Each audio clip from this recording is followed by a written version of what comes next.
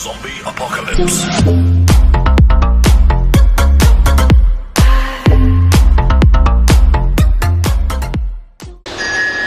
Hello guys, how's everyone doing this morning?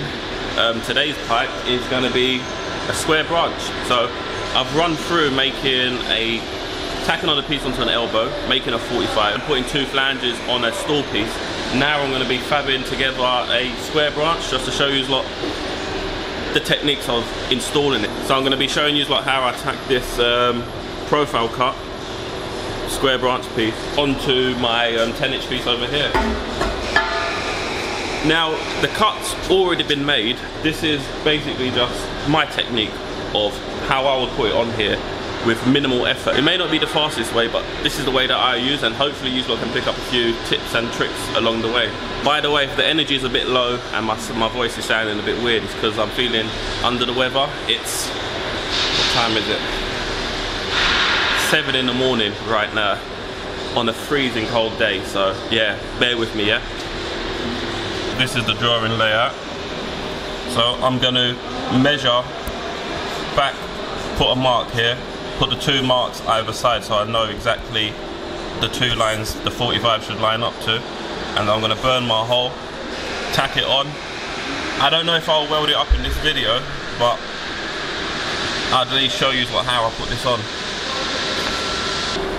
So I'm going to start off with finding out what half the diameter of this pipe is, so I know when I find my centre mark I can put, so I find my centre mark and I can put two marks either side of it and then line up the pipe nicely within the two marks. So this is 6-inch, 164 mil.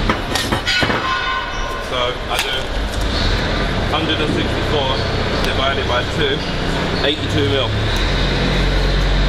So I know once I find my centre mark, I'll mark out 82 mil either sides and I can fit it nicely in the middle.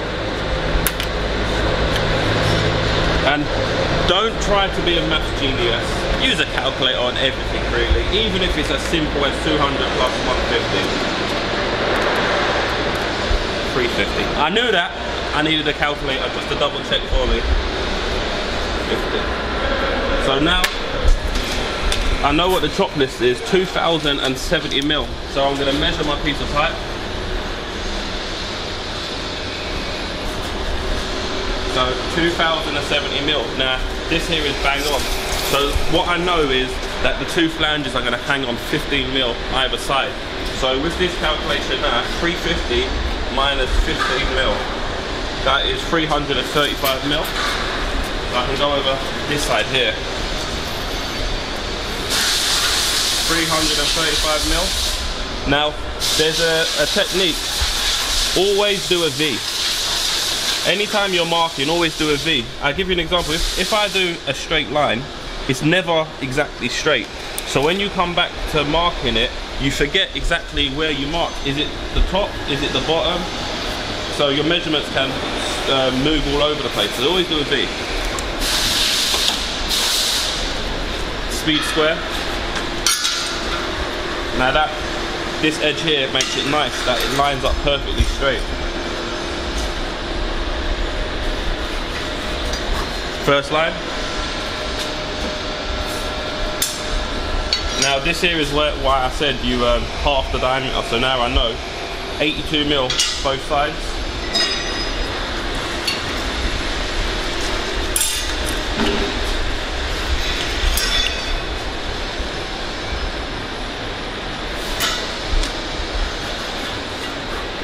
.82 mil there.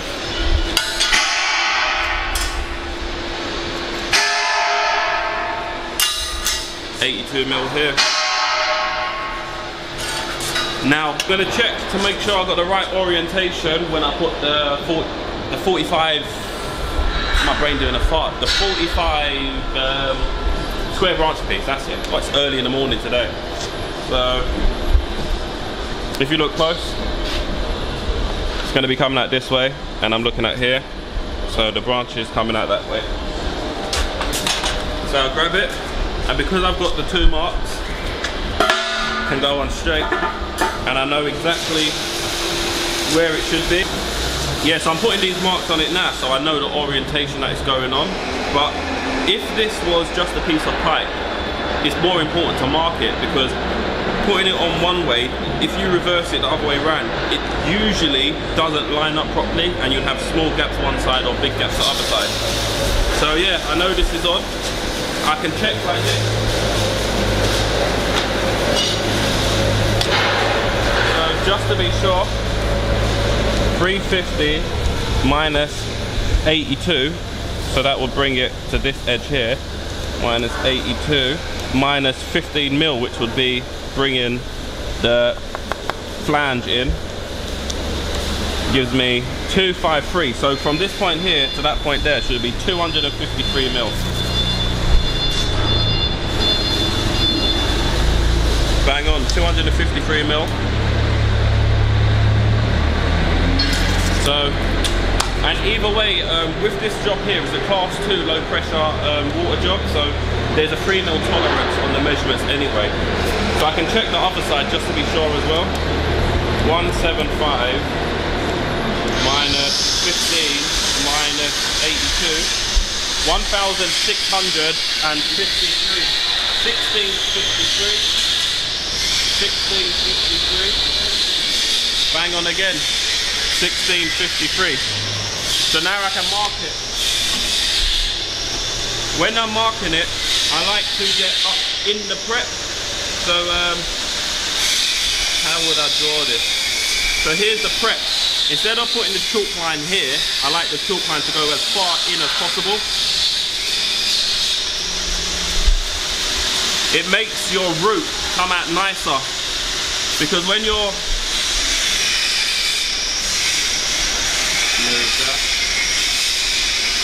so yeah, if you mark on the outside and it ends here, your root comes out in a weird way. It comes out in a weird way. So by bringing both edges nice together, your root lines up perfect.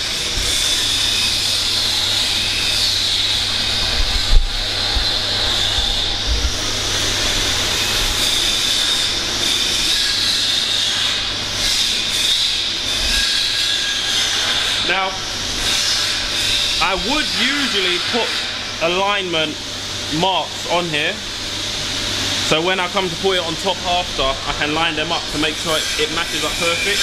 But because this is a 45, what I'm going to have to do is bring it back and probably alter the twist of it, so that doesn't really count. Now I can turn it out.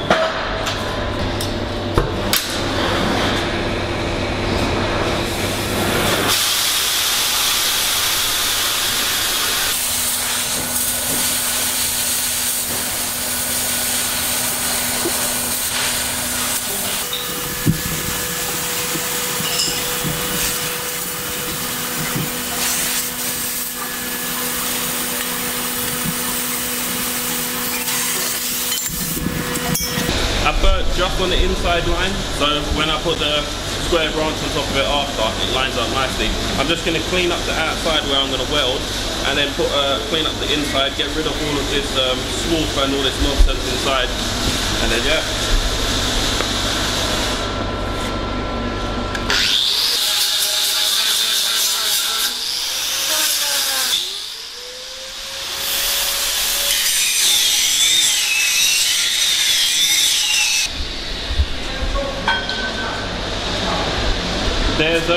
There's a few reasons why you would clean it inside the pipe. One is to get rid of all of this swarf and all this nastiness. Welding over this isn't good. It kind of introduces porosity into your welds.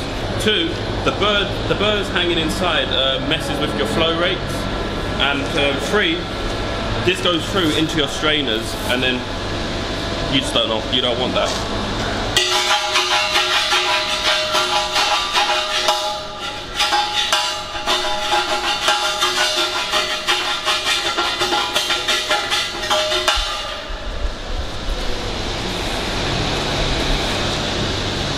There we go.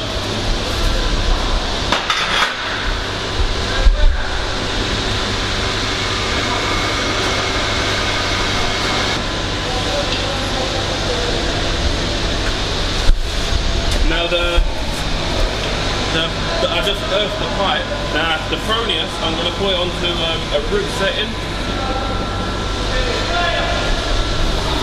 So when you look closely, the mode that it's in, this is some of the settings.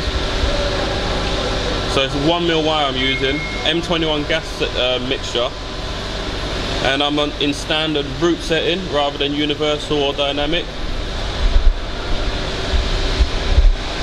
So this setting here allows me to just change my amps, and it automatically changes all the rest of the settings. So I'm going to route it at 140 amps, or at least tack it at 140 amps. So now I'm going to check my pipe.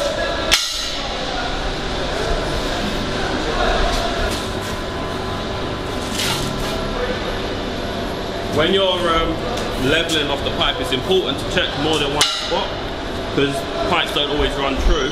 And then you want to give it a little wiggle, because sometimes the wheels need to settle to make sure they're level. Okay. So now I can check, double check, make sure it's going in the right direction. Now I can put this on.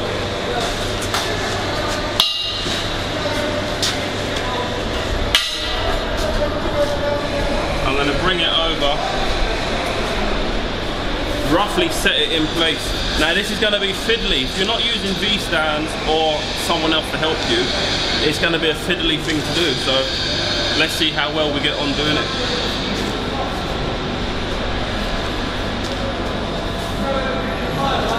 Just make sure it's lined up.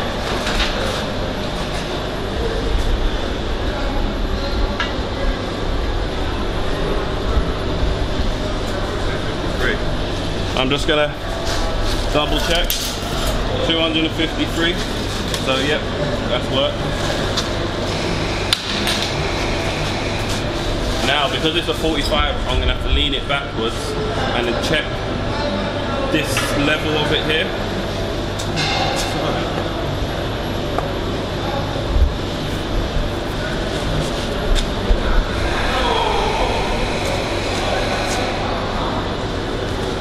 I've got a better idea. I've got a better idea. I'm going to put a little tack on it just so it doesn't move, and then see.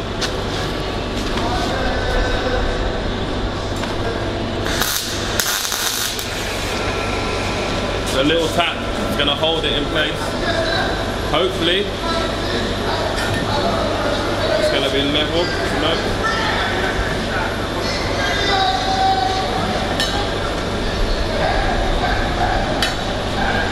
Get my wedge. I realise I've been calling these shims when they're actually wedges.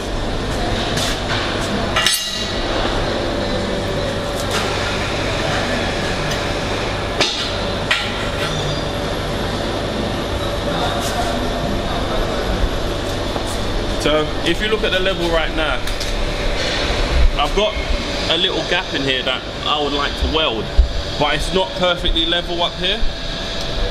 So what I'm going to do, I'll put a tack on here, and then I'll be able to cut the tack on top and twist it over that little amount.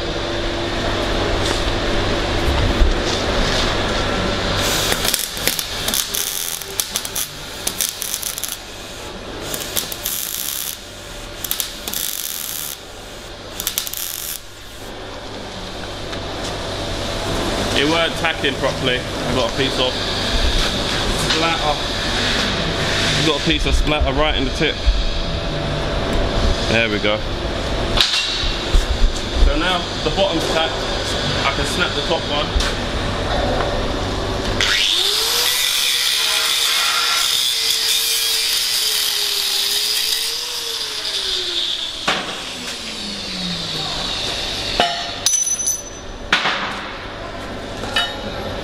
Now I can twist it over the required amount.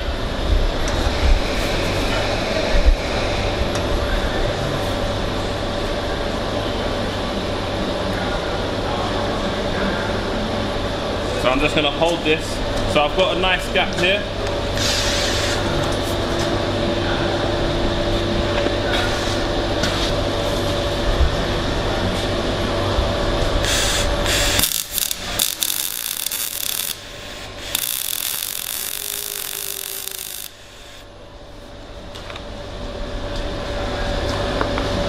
Now that's level.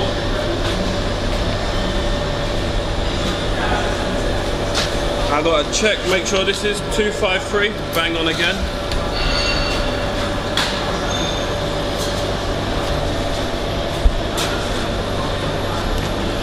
And then I'm gonna bring it up and just check what this here is. This is so minute that it means nothing.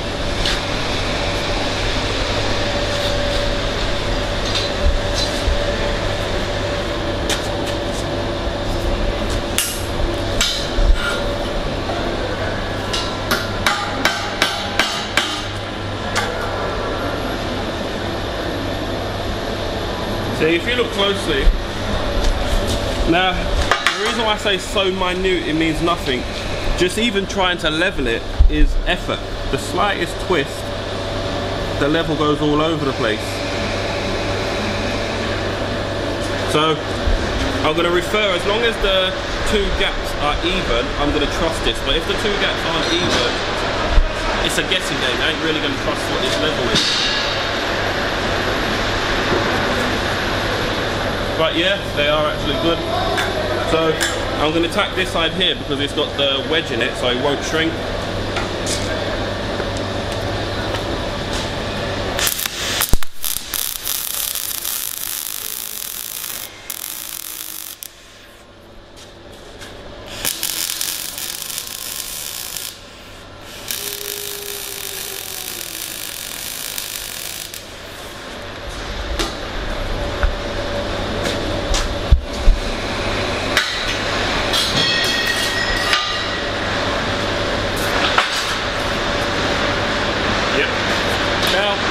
Just like that, this 45 is on.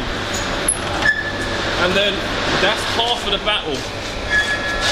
Next is making sure that it's got the right measurement, because you can put it anywhere and you can twist it any amount, that when it's level here, this set may not be correct. So to me, this has got a set of 200 mil. So let's see how it is.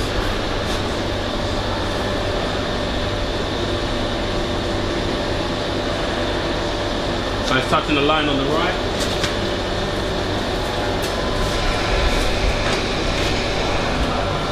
I've got my level here. Now, the diameter of 10-inch pipe is 136 mil. If you look close at this, so from 200 mil here to there is what I need to work out. But I can only work out from the top to the top. So it's 200 mil minus, which would bring it up to the top of this pipe here, minus 136 mil. And then I need to plus what half the diameter of this here is to get the measurement at the top, plus 82 mil. So it should be 146 mil set. Moment of truth. 146 mil.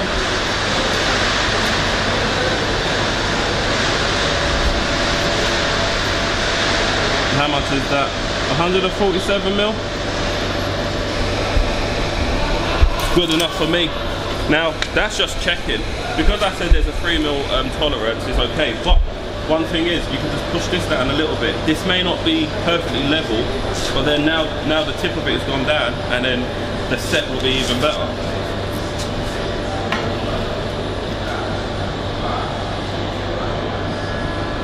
Yeah, lovely. And we ran out of 45s, so we ended up chopping a 90-degree elbow, which is why this chop may not be perfect. So yeah, I'm happy with this. Now I can weld this up and then put the flanges on. And the reason why I'm putting the flanges on last, when I was putting on this square branch, I wasn't, nothing was dictating the level of this. I could just put this on how I wanted, with the gaps that I wanted. And then next I can bring it to the right level, then put the flanges on, and I know everything's going to be bang on. Many a time I've put flanges on first, and then when you go to put the square branch on, you've got an unweldable gap on one side just to get the measurement. So I'm happy with this.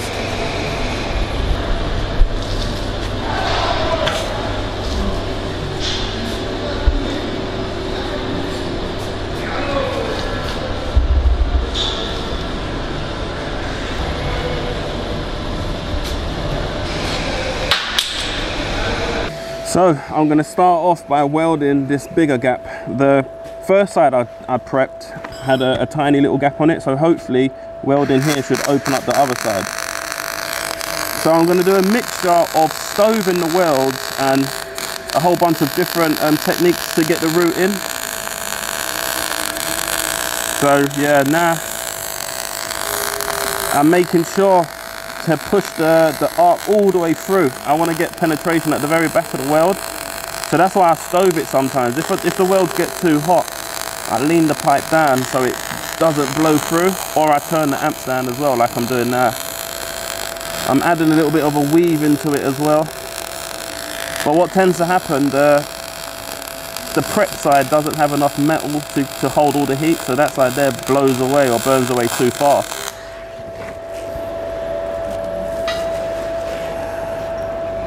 Now this side here, it's got such a tight gap, so I'm going to turn up the amp. And I ain't going to stove this one too much, not unless I have to.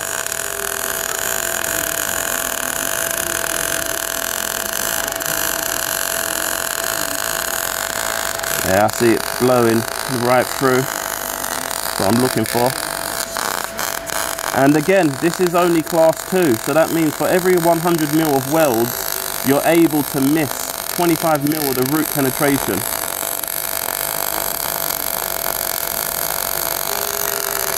Stoving it down a little bit now, just so it's not too hot and it doesn't blow through. And when I'm going over the tacks, I like to bring the pipe up just so gravity is on my side to help me get penetration in there.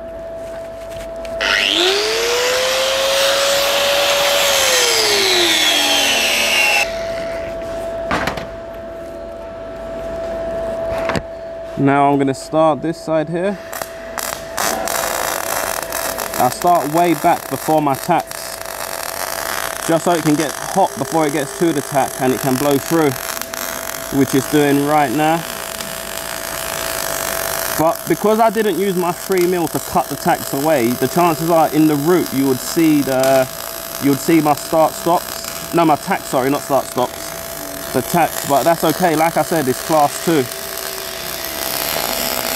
So this gap here is quite big, so I've turned down the power, and now I'm allowing it to just build up and kind of not drip down, because I'm constantly pushing it up, but something along them lines. I've turned down the power a little bit more, and now I'm adding a bit of a wiggle on it, just so I can fill up the gap.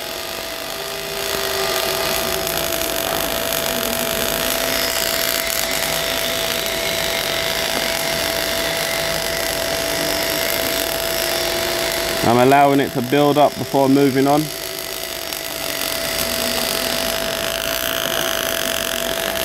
Now coming to the end, I've picked the pipe up a little bit, just so it's easier to get penetration on the start-stop. Now I'm over the start-stop, I'm going to bring the pipe right up.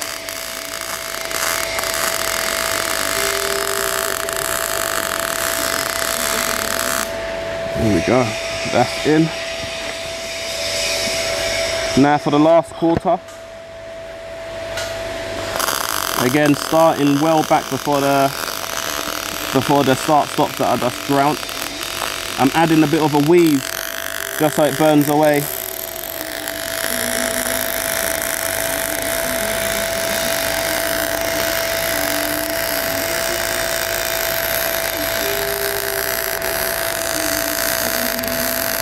And the reason why I'm kind of stoving it like this is because it's got a big gap.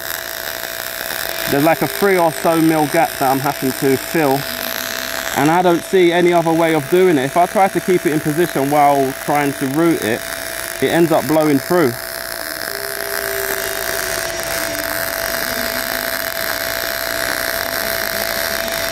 Coming to the end again, I start to raise the pipe up slowly.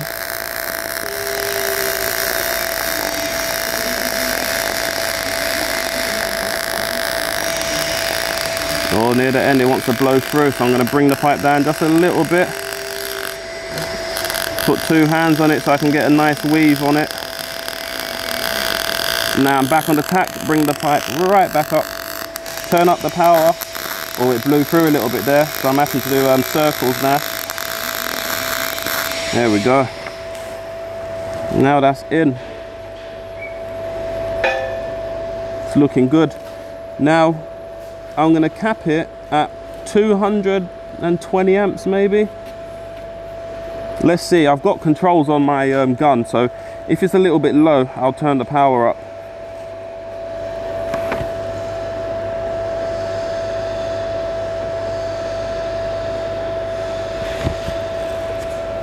So I'm starting, you know, I can start over here and then go all the way around in one go. So my gun is parallel on to the center of this pipe. And because I'm going to put 2 runs on it, I can focus on the bottom layer more, so it blends in nicely to the parent metal.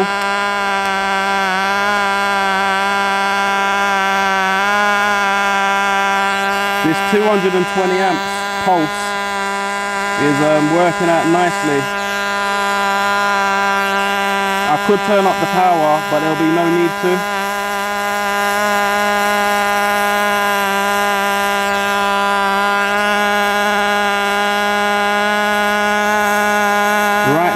I'm making sure that my leg length sticks out a lot more, because I know I'm going to put a second run on top.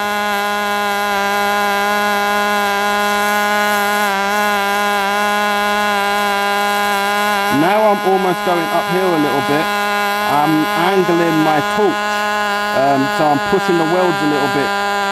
Otherwise it builds up too much. It travels too slow, builds up too much, gets too hot and then blows through.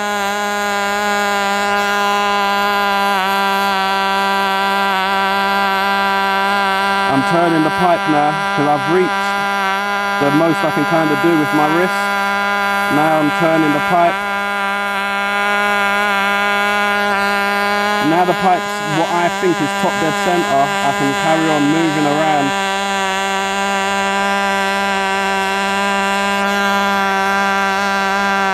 I'm focusing on the bottom of my leg length just to make sure that's consistent. So when I'm done, you can see a nice, even, straight weld. But it's looking good.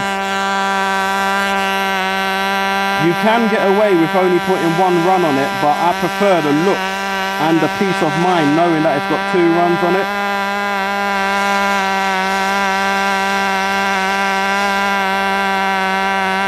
Getting a bit hot right here.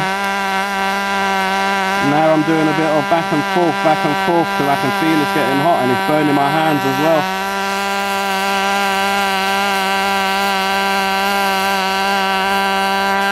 Now I'm coming to my start-stop.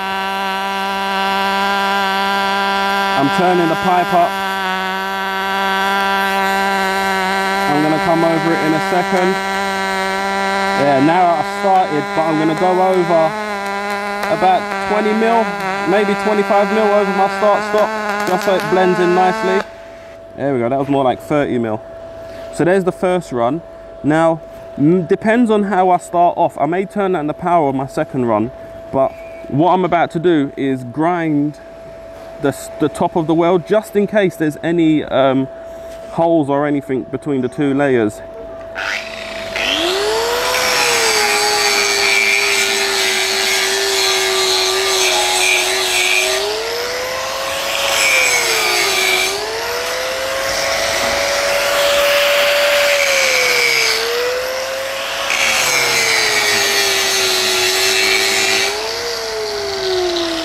Lovely, there weren't no holes, but it also gets rid of the silica, so your welds go in a lot more nicer. Now I'm going to start further back so I can go over my start stops nicely. I may turn down the power a little bit now and see how it goes. Yeah, I've turned down the power and I'm going to move a lot more faster as well.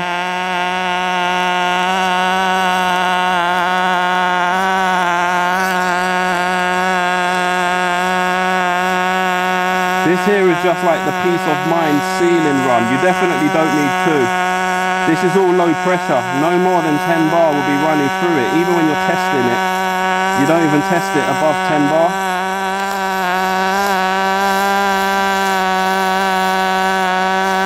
Now my positioning is a little bit more different while putting this run on. I'm having to be conscious of how fast I'm going so it doesn't drip down over the first run, while having to keep my speed up and smoothness.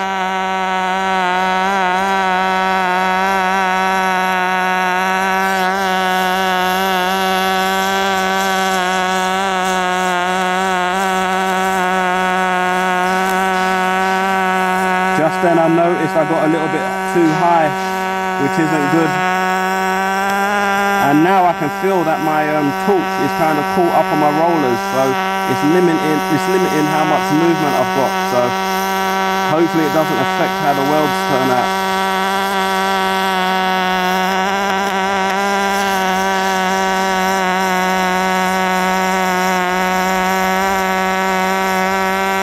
There we go, here's my start stop. Gone over it 25 mil, and I can stop. 2 runs. You can't complain with 2 runs there. It came out, I'll give it a 7 out of 10. I've done nicer, but for an everyday normal job, I'm happy with that.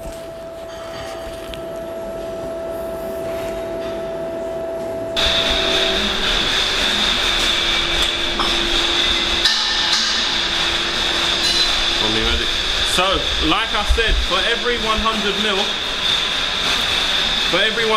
of pipe on a class 2, you can miss 25 mil. So that basically means each tap, necessarily I don't have to grind them away, and you can just weld over them, because that will still fall into the 25 mil per 100 mil. But I like to make my welds as nice as I can, within reason. I do get paid per piece I do, so I'm always in a rush. But with that being said, I'm happy with this. Now this here is part 4 of the series of, I would say, beginner tutorials. Let's start by making a socket next, and then hopefully I'll be able to make a hockey stick for you lot to see. So if you enjoyed what you see today, hit the like button, subscribe for more videos just like this. Thanks for watching.